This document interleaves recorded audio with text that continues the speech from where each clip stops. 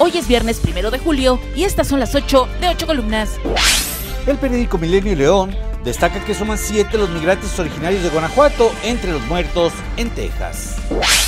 El periódico El Sol informa que muertos 7 guanajuatenses en tráiler de Texas. Federación repatriará los cuerpos.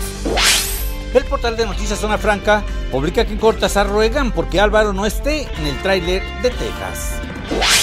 Punto y aparte consigna que buscadoras admiten vivir con miedo y acusan que las autoridades las han dejado completamente desprotegidas. Informativo Ágora destaca que en Navasolo matan al exdirector de tránsito en su tienda de abarrotes. El periódico Correo informa que el Estado debe operar con recursos limitados. Agrega que la Federación le envía poco, pero también es de los que menos ingresos generan.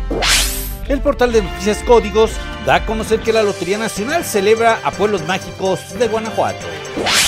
El portal Quali reporta que el Congreso aprobó una deuda de 206 millones de pesos para 7 municipios del estado. Estas fueron las 8 columnas de periódicos y portales en Guanajuato. Te invitamos a que te enlaces a nuestro espacio informativo en vivo hoy a las 2 de la tarde a través de Facebook, Twitter y en nuestro canal de YouTube, Punto y Aparte Radio.